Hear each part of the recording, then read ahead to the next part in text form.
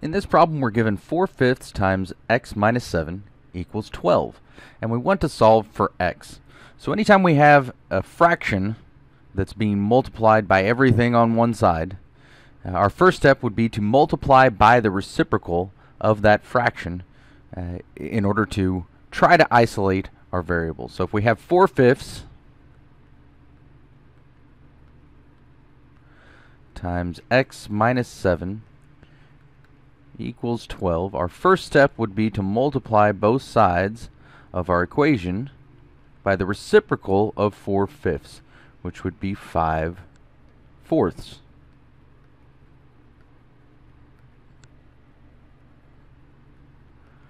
Now what that does on the left-hand side is it gets rid of this fraction. 5/4 times 4/5 is just 1.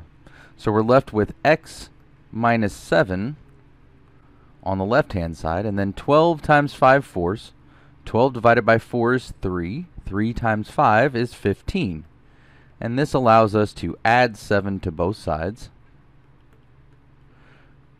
which solves for x because negative 7 plus 7, that ends up being 0, leaving us with x on the left-hand side.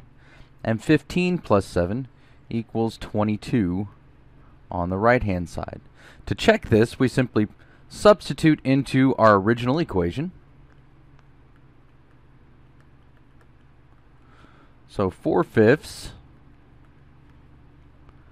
times, we solve for x as being 22 minus 7, and we want to know, does that equal 12?